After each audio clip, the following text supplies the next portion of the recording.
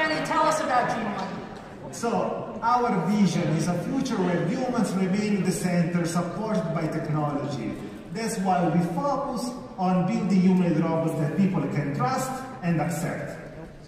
For us, acceptability means beauty, grace, and safety. GENE.01 is Italian by design. Is it really Italian?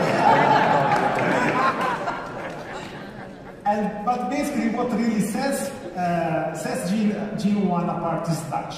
A distributed tactile skin across the robot body allows GENE.01 to feel pressure, contact, and intention making touch a primary source of intelligence. Just to give you examples why this is so important, in factories, touch makes possible basically to allow human-robot collaboration. And in healthcare, that is going to be pivotal. Basically, a patient can hold the robot and he can feel how to help the patient in the best way.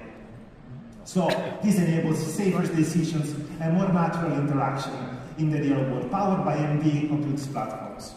Our first commercial humanoid will be manufactured in the second half of 2026, and we're already working with industrial partners, including a leading steel manufacturer, to deploy these robots in safety-critical environments. Lisa, this is not science fiction.